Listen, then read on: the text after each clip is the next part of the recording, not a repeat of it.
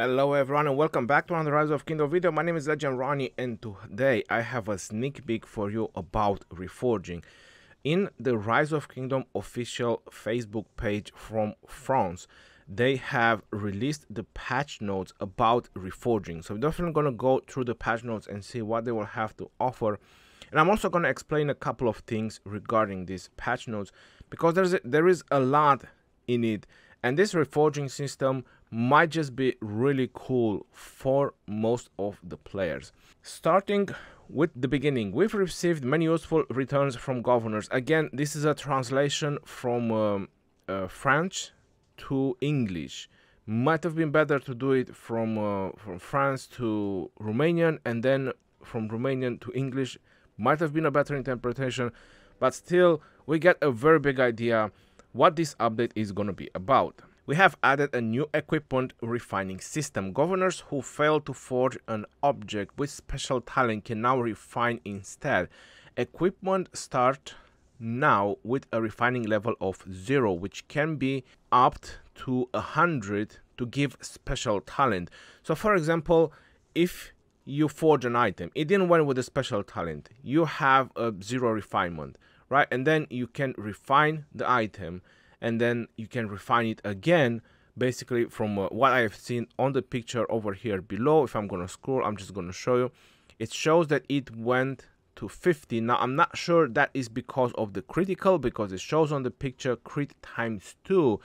So most likely you can refine like 4 times. And if you're lucky to go with a crit, then you might have to refine less. This is what I'm kind of understanding right now regarding this refining system. And once you reach the threshold of 100, you get the special talent on your item. Now, if that is going to be the situation, when exactly it's going to be released, then we're definitely going to see the difference.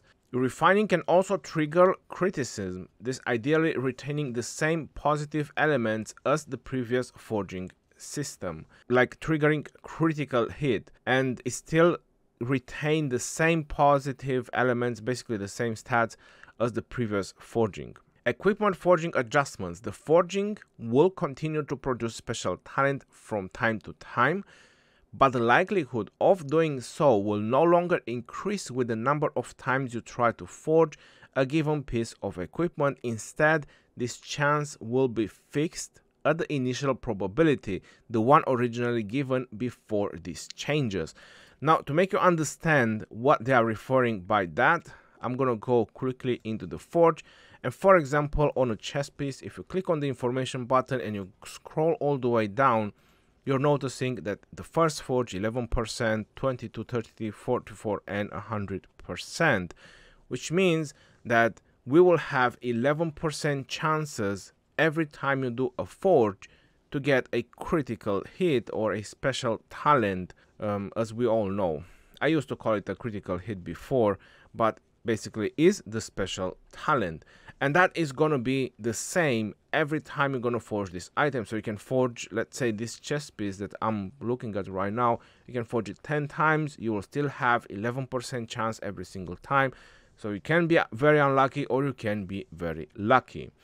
But with the refining system that we have on the next update, you'll be able to refine the same item instead of keep forging the same item.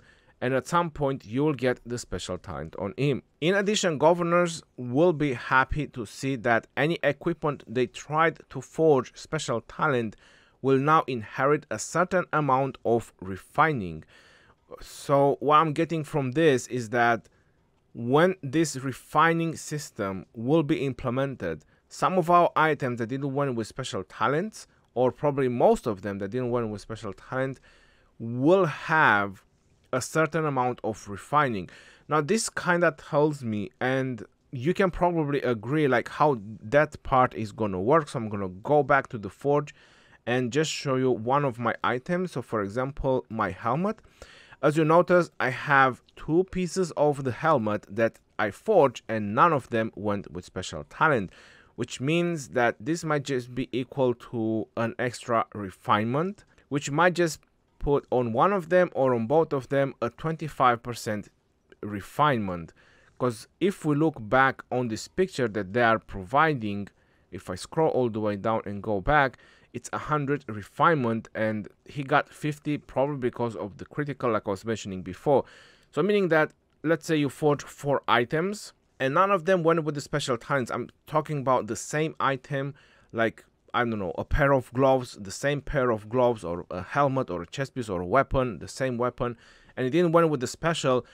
One of those weapons, or all of them, might just have a lot of refinement progress already on them, maybe close to like 70 refinement progress. So the next time you're going to refine one of those items will go to 100 and you'll get the special talent. This is why I'm trying to guess that some of the items, or most of the items, will have some refinement progress on them when this update is going to go live. This does not apply to equipment at the initial forging stage.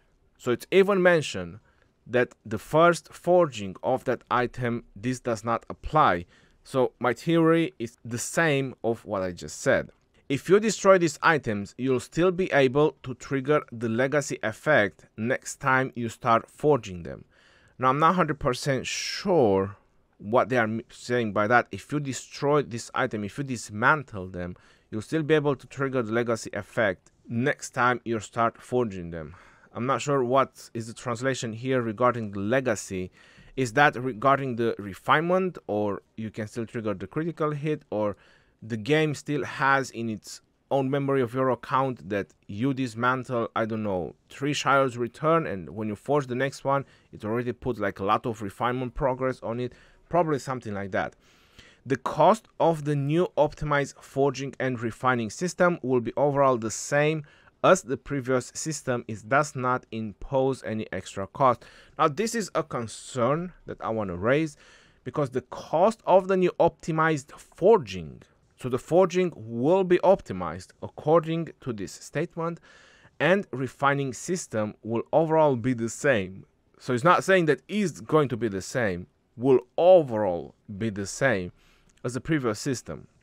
Now, if I go and scroll down to this picture, there is a couple of things we have to notice. First of all, it's 5 million gold to refine a legendary, at least a chest piece, a legendary chest piece.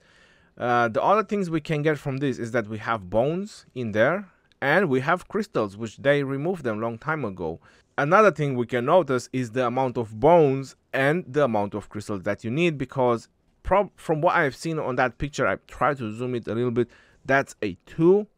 So basically it's 20 bones, 20 crystals, and I'm guessing that is 20 ebony, or might just be even more ebony, because if we go back to the forge, there is something you can notice on any chest piece. The ebony is 40, then it's 10 and 10.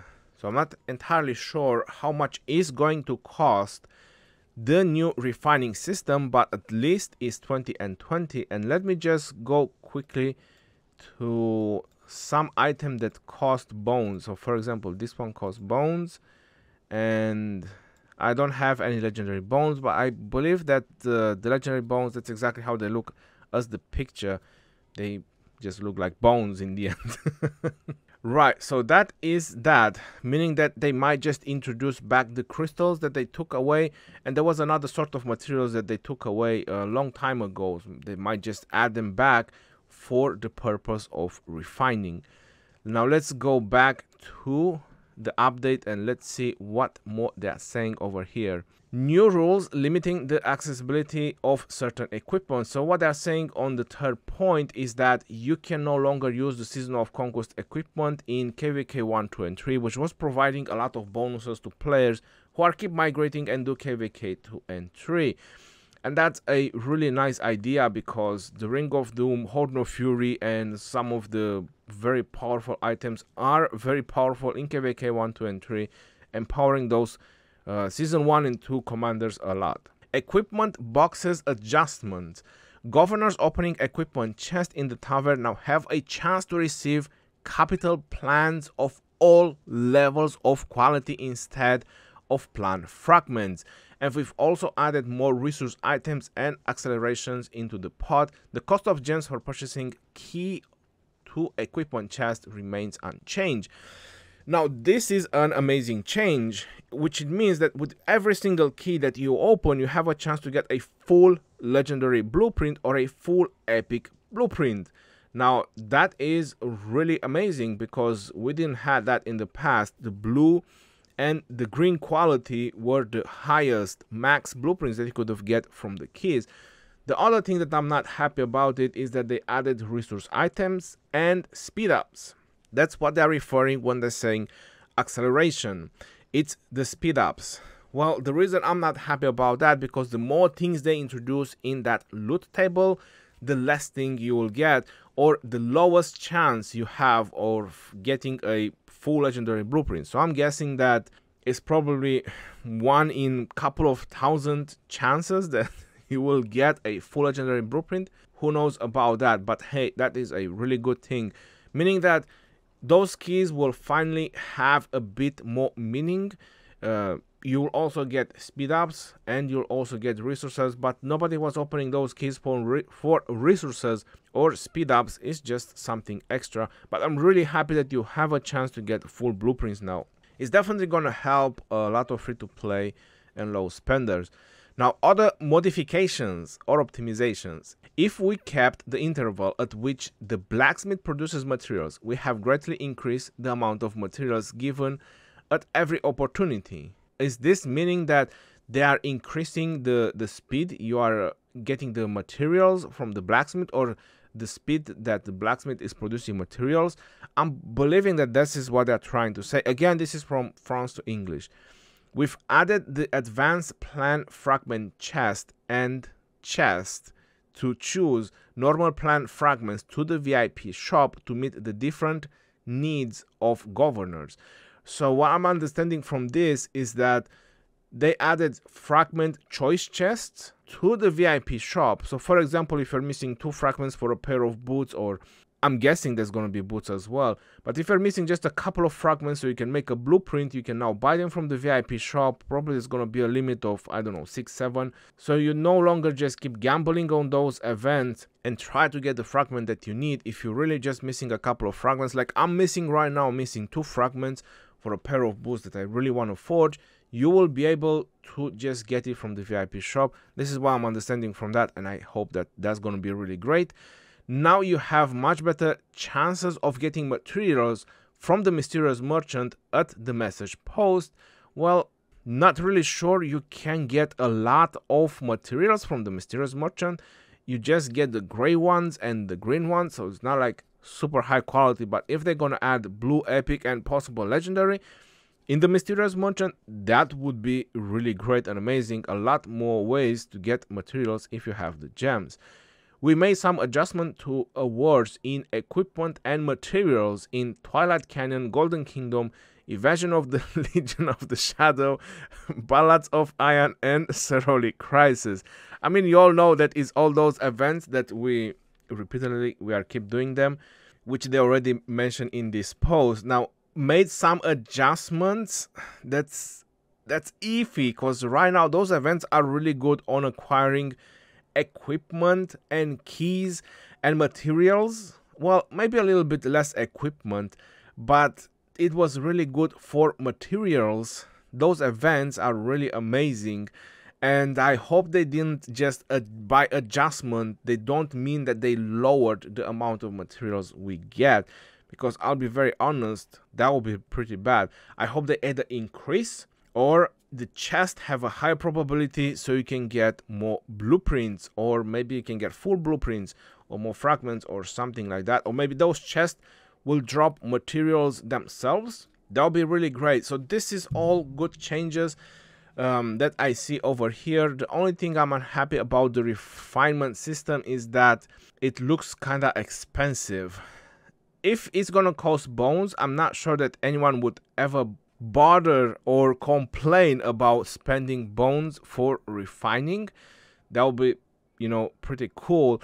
But let's see how exactly it's gonna be, because like I said, this picture, in this picture, or at least with this picture, it's kind of looking a little bit expensive, and that's why he got the refining progress plus 50, because he got a critical hit.